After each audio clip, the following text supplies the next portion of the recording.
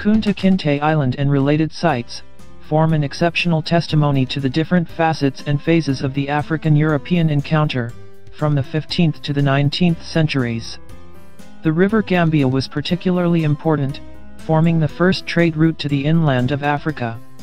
The site was already a contact point with Arabs and Phoenicians, before the arrival of the Portuguese in the 15th century.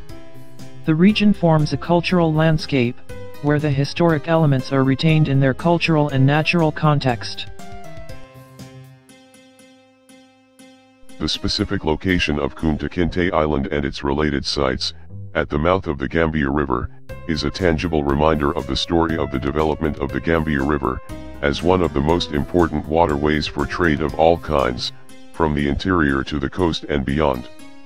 The specific important role of the site in the slave trade, both in its propagation and its conclusion, makes Kunta Kinteh Island and its related sites an outstanding memory of this important, although painful period of human history.